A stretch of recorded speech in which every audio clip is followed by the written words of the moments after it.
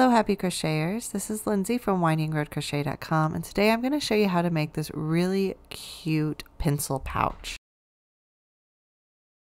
To make this pencil pouch, we are just going to need a few things. You can make this pouch in two different sizes. I made one for holding some pencils and markers, and you can adjust the size to fit those appropriately. And then I also made a smaller pouch to hold flashcards because we have a lot of flashcards at my house. To make this pouch, I am using worsted weight or a medium yarn. I am using Red Heart Super Saver in the colors gold, light pink, charcoal, buff, and a light gray, which I don't have here, but it is used for the 4th and the 5th row at the bottom of our pouch. We are also going to need a 1/2 inch button to be able to button our pouch close. This pouch doesn't actually have a specific buttonhole, but if you use a 1/2 inch button, you can push it between the stitches and it works out really well. For this project, I am using a 4mm or size G crochet hook. You're also going to need scissors and a yarn needle. And then this 1/2 inch button here. And I used it to match the top of our pencil, the kind of lead or graphite part of the pencil. And as I said, you do want to make sure that it can push through 2 stitches to make sure that you can use it correctly. To get started, we are starting with the pink yarn and we are going to make a slip knot. Going to insert our hook and we are going to chain 20. Once we have 20 chains, we are going to double crochet into the 3rd chain from the hook. So yarn over, find the 3rd chain from the hook, insert your hook, yarn over and pull up a loop, yarn over, pull through 2 loops on the hook, yarn over, pull through the last 2 loops on your hook. That is how you double crochet. We are going to work 1 double crochet in every chain across. For the first part of this pattern, we will be working in joined rounds, meaning we will join the end of our round with a slip stitch. When you are done with the last chain, we are actually not done with this round yet. We are going to take our piece and turn it so that we can work into the opposite side of our starting chain. To do this, we are going to work a 2nd double crochet into that very last chain.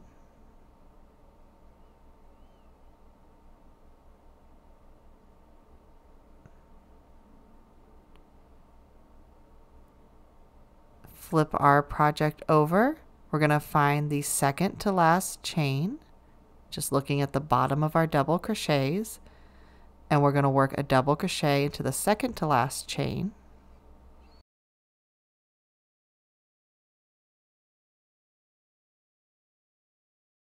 Alright, and then find the 3rd to last chain. And we're simply just going to double crochet into the opposite side of every chain across until we reach the end of this side of the chain. So I'm just finding the next chain, working another double crochet. You will have a total of 36 double crochets in this round.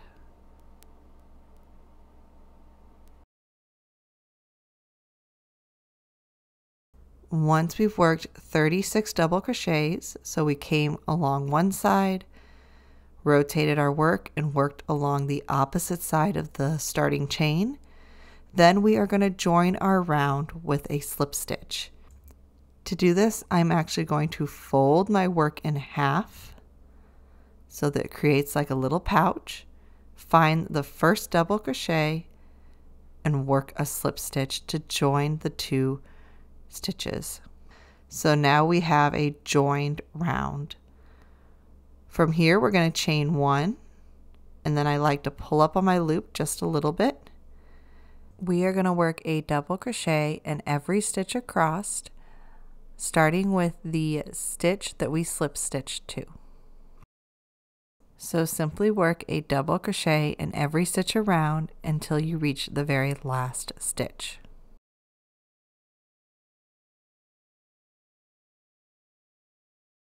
Once we've worked 36 double crochets and we've made it all the way back to the beginning of the round, we are going to simply slip stitch into the very first stitch again. You do want to make sure you skip that slip stitch and only work into the double crochets of the previous row. So just slip stitch to the very first stitch. Now we are going to simply repeat row 2 until we have a total of 13 rows for making the pouch that will hold flashcards, or you can go up to 18 rows or more to hold things like pencils and markers. We are going to work row 3 in pink and then switch over to gray for the next 2 rows. To change colors, I just like to change during the slip stitch, so I'm going to yarn over with the gray when working the slip stitch, and then just pull the yarn ends of both colors tight. And then I'll continue my rows or my rounds working with the gray. So we're going to work 2 rows using our light gray yarn, and it's up to you, but what you can do is actually work over your yarn ends. I'll work over them for a good 12 stitches or so, and then just clip the yarn ends, because this isn't a project that I would expect to need to wash. I also think this project makes a really nice teacher's gift, and it works up really fast. So if you have lots of teachers to make gifts for, it's a really good option. So you'll just continue repeating row 2 until you have a total of 13 to 18 rows, depending on what you plan to put in this pouch. So here I have 2 pouches. The smaller pouch is designed to fit flashcards, and it has 13 rows before we start with the buff color, the kind of tan color at the top. Or you can add additional rows. The pouch on the right has a total of 18 rows worked so far. And you can see that the 18 rows are actually a little bit tall for some of the pieces I have here. I would actually remove maybe 4 of those rows if I'm planning to use it for mechanical pencils, or maybe remove 2 of the rows if I'm using it for markers. It just depends on what you're planning to store in this pouch. But the one I have on the right does have a total of 18 rows. After working 2 rows of gray, I switched to gold, and I worked my gold rows until I had either 13 or 18 rows. So it's just completely up to you. So I've worked as many rows as I wanted to for this pouch, and now I'm ready to change over to my tan color. This color is called Buff, and we are going to make the top point of the pencil, which is also our button flap. So I'm just changing over during the slip stitch. We are going to chain 1, and then we're going to start this row by working a double crochet 3 together. So to do this, we are going to yarn over,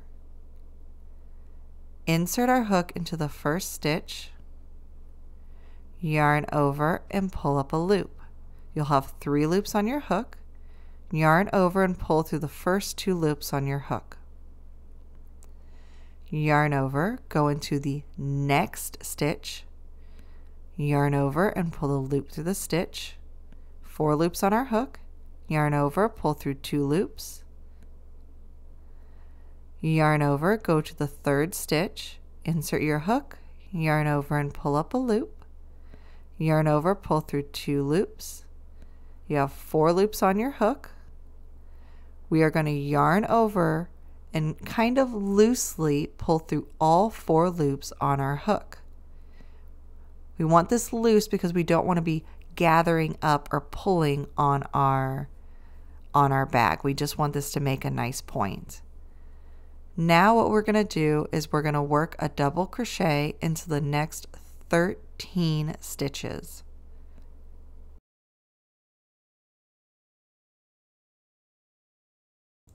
Once you have those 13 stitches worked, at this side of our flap, we're going to do a double crochet 2 together.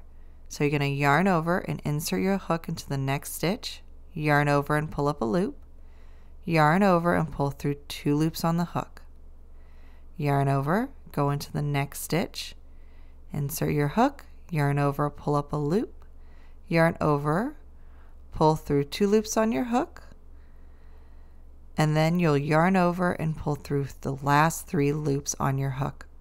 Now we are going to chain 1 and turn our work, pull up on your loop a little bit. We're going to begin this row with a double crochet 3 together, just like we did the previous row. You can jump back in the video if you want to see how to do that one again.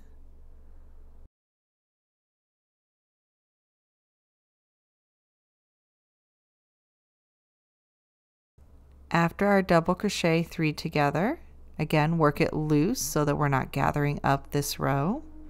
We're going to double crochet into the next 10 stitches. Basically what we're going to do for the next several rows is just work a double crochet 3 together at the beginning of the row and a double crochet 2 together at the end of the row, working as many double crochets as we need in between those 2 decreases. When you reach the last 2 stitches, we are going to double crochet 2 together. So yarn over, pull up a loop, yarn over, pull through 2, yarn over, the next stitch you're going to pull up a loop, yarn over, pull through 2, then you will yarn over once more and pull through all 3 stitches on your hook, or all 3 loops on your hook. And then we're ready to work the next row, continuing to decrease to create this nice little point. So you're going to repeat this row twice more, working a double crochet 3 together at the beginning of the row and a double crochet 2 together at the end of the row, working however many double crochets you need in between in order to get to the end of the row. When you reach the end of row 17, as we finish up that double crochet 2 together, the very last yarn over, we are going to change to the color we are using for the tip of our pencil. I'm using charcoal, but a fun idea would be to make the whole bottom section of the pencil one color, have the buff color, and then work the very top in the same color as the bottom to make it look like a colored pencil, just to change it up a little bit. So we're going to chain 1 and turn, and once again we're going to double crochet 3 stitches together.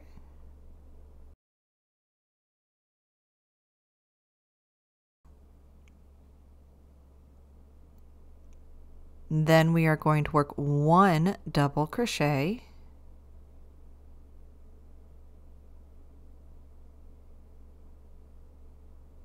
and then double crochet 2 stitches together. And just a reminder, we're not using a buttonhole here. We are just using a button that fits between our double crochet stitches. So once again, we're going to chain 1 and turn. This is our last row. You should have the top of 3 stitches to work into, and all we're going to do is work 1 double crochet 3 together.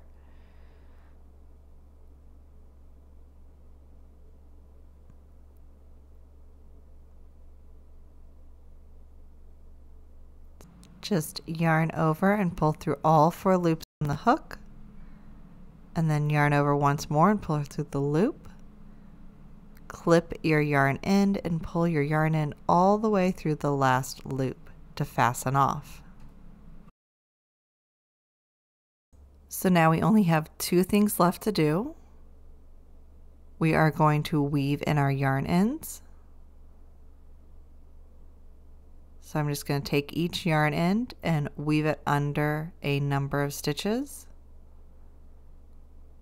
This isn't an item that should be washed a lot, so you don't have to do the normal back and forth 3 times, but it's completely up to you. But you just want to go ahead and weave in all your yarn ends, and then we are going to sew on our button, and we'll be done. So to find out where you'd like to place your button, just take your pencil flap, the point of your pencil, and bring it down and decide where it lands. And then we're going to position our button to go in between that second to last row. So this is where I would position it if I was doing this for a pencil pouch. So it looks like the 3rd row down is where I'm going to be placing it. But if you were going to fill this with something like flashcards, I would actually put it up 1 or 2 rows, because you're going to need, it's going to give you a wider pouch to be able to get those flashcards in there. So that's completely up to you. So now I'm just going to use my yarn needle to sew the button in place. I'm using charcoal, both for the color of the button and the color of the yarn. And I'm just going to knot the yarn on the back side and clip it. That's fine with me. Some people would rather weave in the end. That's completely your choice. But once your button is in place and your yarn ends are woven in, your little pouch is ready to go. So here is the finished pencil pouch. Again, this one was sized to put some pencils in it. This one was sized for flashcards. And for this one, I did put the button right on that top row so that it would hold more items inside.